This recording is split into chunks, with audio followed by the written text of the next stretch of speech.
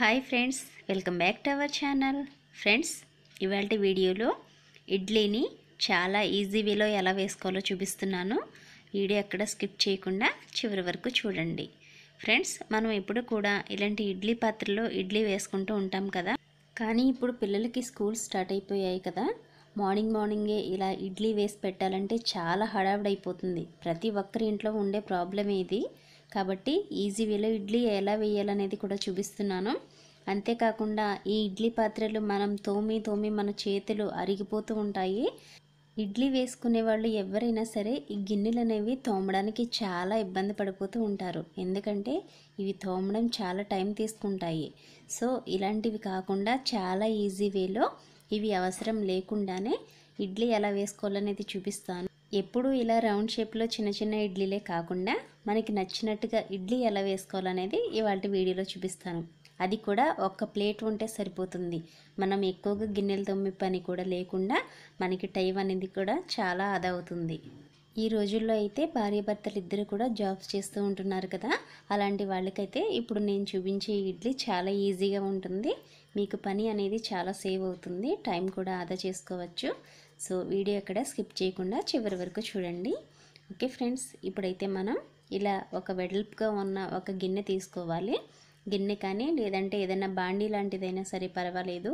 కొంచెం వెడల్పుగా ఉండేటట్టు, అంటే మీరు ఇడ్లీ ఎంత సైజులో వేసుకోవాలి అనుకుంటున్నారో అంత సైజు ఉండేటట్టు చూసుకొని ఇందులో కొంచెం వాటర్ వేసుకొని ఇలా ఒక స్టాండ్ కానీ లేదంటే ఇప్పుడు నేను చూపిస్తున్న ఇలాంటి ఒక చిన్న ప్లేట్ కానీ బోర్లించుకొని పెట్టుకోండి. నా దగ్గర అయితే ఇలా స్టాండ్ ఉంది కాబట్టి నేను ఇది పెట్టుకున్నాను. మనం ఇడ్లీకి ఎలా అయితే కొంచెం వాటర్ వేసుకొని ఇడ్లీ అనేది వేసుకుంటామో ఇడ్లీ పాత్రలో, అచ్చం ఇలానే ఇందులో కూడా కొంచెం వాటర్ వేసుకొని స్టాండ్ అనేది పెట్టుకోవాలి. ఇప్పుడు మనం ఈ ఇడ్లీ ఎలా వేసుకోవాలో చూద్దాము. ఇది అయితే ఇడ్లీ పిండి, నేను ముందు రోజు గ్రైండ్ చేసిన ఇడ్లీ పిండి ఇది. ఇందులో ఆల్రెడీ నేను సాల్ట్ వేసి పెట్టుకున్నాను. సాల్ట్ వేసి బాగా కలిపి పెట్టుకున్నాను.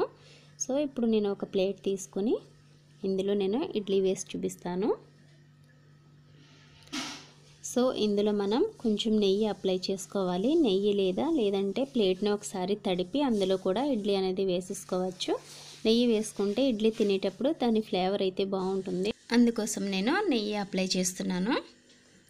సో మనం ఇలా స్పూన్తో కాకుండా చేత్తో స్ప్రెడ్ చేసుకుంటే నెయ్యి ప్లేట్ మొత్తం కూడా చక్కగా స్ప్రెడ్ అవుతుంది. అదే కరిగించిన నెయ్యి అయితే చాలా ఈజీగా స్ప్రెడ్ చేసేయచ్చు. ఇది కొంచెం గట్టిగా ఉంది కదా, దాని గురించి నేను ఒక వేలుతో ఇలా స్ప్రెడ్ చేస్తూ ఉన్నాను. సో చూస్తున్నారు కదా, ఇలా ప్లేట్ మొత్తం కూడా స్ప్రెడ్ చేసిన తర్వాత మనం ముందుగా సాల్ట్ వేసి కలిపి పెట్టుకున్న ఈ ఇడ్లీ పిండిని ఇందులో వేసుకోవడమే. ఇప్పుడు నేను వీడియోలో ఎలా అయితే చూపిస్తున్నానో అదేవిధంగా ఈ ప్లేట్ మొత్తం కూడా ఈ ఇడ్లీ పిండి అనేది వేసుకుని మొత్తం కూడా ఈక్వల్గా ఉండేటట్టు వేసుకుంటాను. ఎప్పుడు కూడా ఇడ్లీ పిండి ఏ ప్లేట్లో వేసినా ఫుల్గా వేసేయకండి, ఎందుకంటే అది పొంగి ప్లేట్ నిండా వస్తుంది. కాబట్టి మనం సగం వరకు ఇడ్లీ అనేది వేసుకోవాలి. ఇది పూర్తిగా ఉడికేసరికి ప్లేట్ నిండుగా వచ్చేస్తుంది. కాబట్టి మనం ఇలా చూసుకొని సగం వరకు వేసుకుంటే సరిపోతుంది. చూస్తున్నారు కదా, నేనైతే ఇలా ఇడ్లీ వేసుకున్నాను. చూడండి, ప్లేట్కి సగం వరకు పిండి ఉండేలాగా ఇడ్లీ అనేది వేసుకున్నాను. ఇప్పుడు ఈ ప్లేట్ని ఈ మరుగుతున్న వాటర్లో పైన స్టాండ్ పెట్టుకున్నాం కదా, ఆ స్టాండ్ పైన ఉండేటట్టుగా ఇలా పెట్టుకోవాలి. ఇప్పుడు దీనిపైన మూత పెట్టి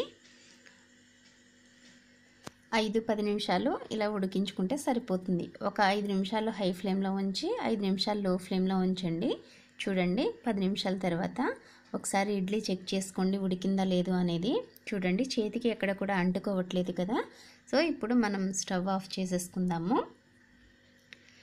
స్టవ్ ఆఫ్ చేసేసుకుని ఇది బాగా చల్లారిన తర్వాత దీన్ని మనకి నచ్చిన షేప్లో కట్ చేసుకుని ప్లేట్లోకి తీసుకుందాం. సో ఇప్పుడైతే చూడండి, ఇక్కడ వస్తున్న ఆవిరి మొత్తం కూడా పూర్తిగా పోయిన తర్వాత దీన్ని నేను బయటికి తీసేస్తాను. చూడండి, ఇప్పుడైతే ఇది బాగా చల్లారింది. ఇప్పుడు దీన్ని మనకి నచ్చిన షేప్లో కట్ చేసుకోవచ్చు. నార్మల్గా ఇడ్లీ తినని పిల్లలైనా సరే ఇలా రకరకాల షేప్స్లో చేసి పెట్టండి. పిల్లలు స్కూల్కి వెళ్ళేటప్పుడు మార్నింగే బ్రేక్ఫాస్ట్ చేయడానికి చాలా ఇబ్బంది పెడుతూ ఉంటారు కదా. అలాంటి పిల్లలకి ఇలా వెరైటీగా కట్ చేసి పెడితే వాళ్ళకి నచ్చినట్టుగా చక్కగా తీసుకుని తింటారు. ఓకే ఫ్రెండ్స్, చూస్తున్నారు కదా, ఇప్పుడు దీన్ని అయితే నేను ఇలా 4 పీసెస్గా కట్ చేసుకుంటున్నాను. ఇలా 4 పీసెస్గా కట్ చేసుకుంటే ఒక ఫ్యామిలీకి అయితే మార్నింగ్ బ్రేక్ఫాస్ట్ చక్కగా సరిపోతుంది. సో చూస్తున్నారు కదా, ఈ ఇడ్లీ ఎక్కడ కూడా అంటుకోకుండా తీస్తుంటే చాలా చక్కగా వచ్చేస్తుంది కదా. చూడండి, లోపల కూడా చాలా బాగా ఉడికింది. ఇంత మందంగా ఉన్నా సరే ఇడ్లీ చాలా బాగా ఉడికిపోతుంది, అలాగే చాలా ఫాస్ట్గా కూడా అయిపోతుంది. మనం ఇడ్లీ పాత్రలో వేసే ఇడ్లీ కంటే ఇలా ప్లేట్లో వేసుకునే ఇడ్లీ చాలా ఫాస్ట్గా కూడా అయిపోతుంది. అలాగే మనకి టైం కూడా చాలా ఆదా అవుతుంది, అలాగే పని కూడా చాలా తగ్గిస్తుంది లేడీస్కి. ఇలాంటి ఇడ్లీ ఒకసారి మీ ఇంట్లో కూడా ట్రై చేయండి. చూస్తున్నారు కదా, ఇలాంటి షేప్లో కట్ చేసుకుంటే చూడడానికి కూడా చాలా వెరైటీగా అనిపిస్తుంది కదా. ఓకే ఫ్రెండ్స్, చూసారుగా, మీ ఇంట్లో కూడా ఒకసారి ఇలాంటి ఇడ్లీ ట్రై చేసి మీకు నచ్చిన చట్నీతో సర్వ్ చేసుకోండి. చాలా అంటే చాలా బాగుంటుంది, చాలా ఇష్టంగా తింటారు. ఇడ్లీ తినని పిల్లలైనా సరే చాలా ఇష్టంగా తింటారు. కాబట్టి తప్పకుండా మీ ఇంట్లో కూడా ఒకసారి ట్రై చేయండి. ఓకే ఫ్రెండ్స్, ఇవాళ వీడియో మీకు కనుక నచ్చినట్టయితే తప్పకుండా నా వీడియోకి ఒక లైక్ చేయండి. అలాగే నా ఛానల్ని సబ్స్క్రైబ్ చేసుకుని ఇలాంటి మరిన్ని వంటల కోసం పక్కనే ఉన్న బెల్ ఐకాన్ని ప్రెస్ చేయండి. దీంతో ప్రతిరోజు నేను పంపే వీడియోస్ మీ నోటిఫికేషన్లోకి వస్తాయి. ఓకే ఫ్రెండ్స్, ఇవాళ వీడియో ఇక్కడితో ముగించేస్తున్నాను. రేపు మరో సూపర్ వీడియోతో మీ ముందుంటాను. Thank you for watching.